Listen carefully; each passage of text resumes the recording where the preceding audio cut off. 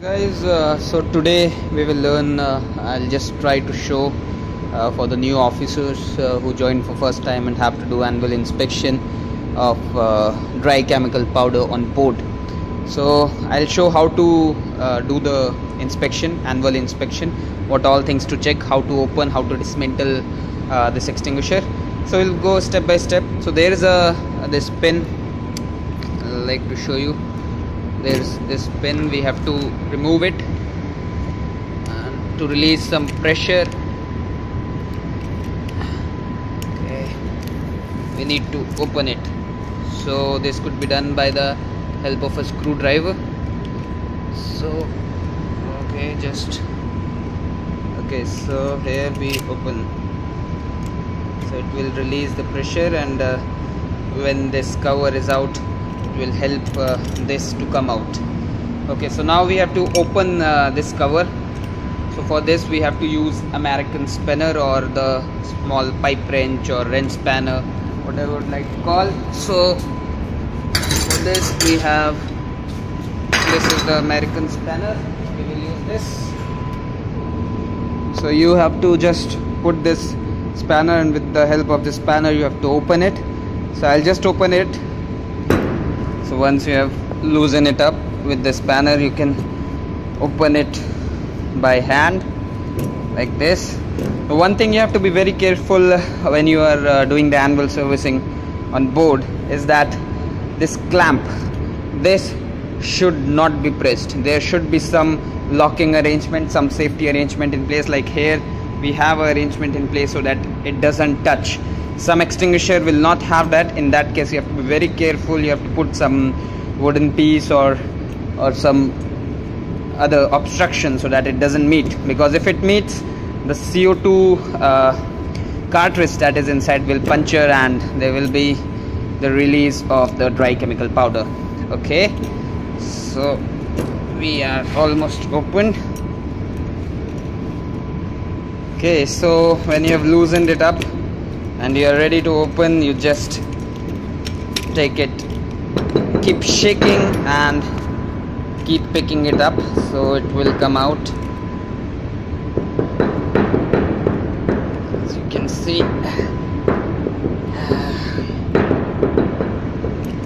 it is coming out.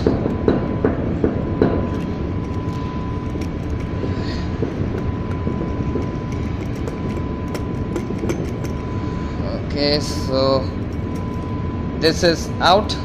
So now this is very important. This is the CO2 cylinder which you have to open and weigh, and if the loss of this CO2 cartridge is, the loss of the weight is more than 10% of its original weight, then as required by the regulations, you have to renew it with the new ones. If it is not lost more than 10% of its original weight, then it could be fixed back, and you can fix it back. That's not a problem. So now important things is, so once you have taken this out, you have to inspect this cartridge, CO2 cartridge. You have to take out and you have to weigh it.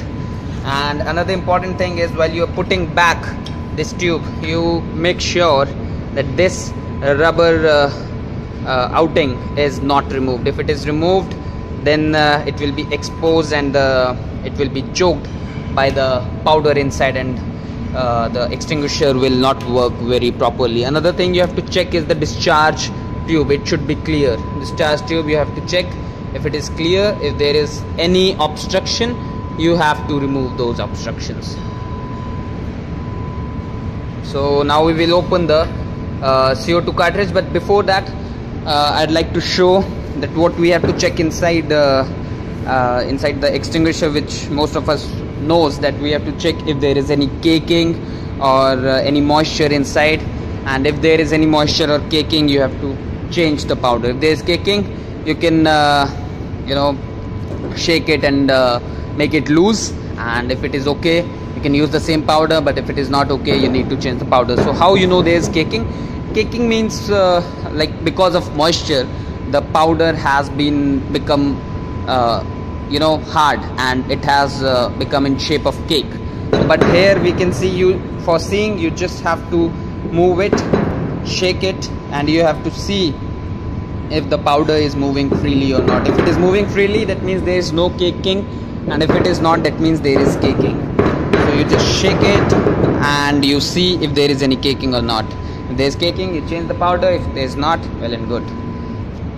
Okay guys, so now we will see how to remove this CO2 cartridge, which is the main part of this extinguisher, because of which we can fire the extinguisher.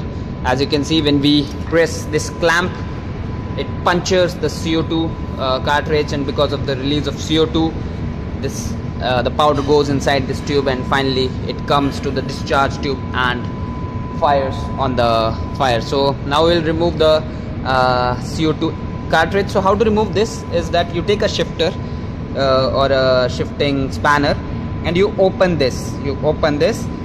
Okay, so I'll open and we will go on the next step then. Okay, so you can see I have a shifter here, so I have fixed it and now I will open it.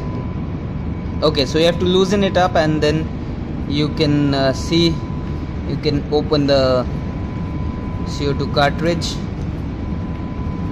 Okay, so here it goes. You have to check if there is any puncture here, or if there is any puncture, obviously you have to renew it, and you have to check the weight. Here is the information you will find. So you have to just check the weight. Suppose if the weight is 0.98 and if there is more than 10% of that 0.98 is lost, then you need to change this CO2 cartridge with a new one, because you cannot refill it, you have to replace it with the new one. Okay, so after checking the weight, here I am not checking the weight right now, just to show you off. Here I have opened this. So once you have checked the weight, you found it is okay, then you have to put it back. So putting back is very easy. You just hold it and you just screw it back. You see, like this, you have to just screw it back. You have to make sure it is well back in the place, the threads are sitting properly. Okay, now so I have fixed it back. It is back in place. So this is checked.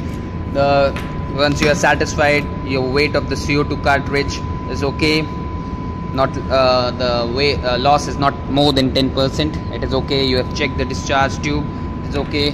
You have checked the container, you have shaken it, and you found that it is freely flowing. That means there is no caking, so it is okay. So now time to box it up. You know, boxing it up is one of the most difficult part, but there's a technique by using which it can be done very easily. So the technique is, when you put back this unit, you need to constantly keep shaking it, and apply the pressure from the top. It will take some time, but it will surely go in. You have to keep shaking the extinguisher container also. You have to keep shaking and you have to keep applying the force here. So I'll just do that.